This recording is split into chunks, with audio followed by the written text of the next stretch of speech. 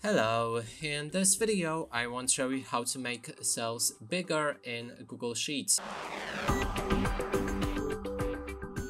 To do this, first you'll need to select the specific column that you want to resize. In this case we're gonna go with A, so we can change it vertically like that or horizontally like that. Just for horizontal, pick the number, select the gray line, and then you'll be able to change the size. And that's it for this video. Hope you like it. Please consider subscribing to our channel, leave a like and a comment below.